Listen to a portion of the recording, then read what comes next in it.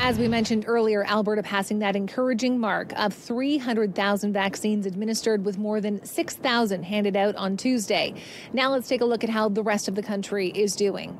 BC adding 10,000 doses today, bringing them close to 350,000 total. Saskatchewan and Manitoba remaining in tandem, about 93,000 immunizations in each province.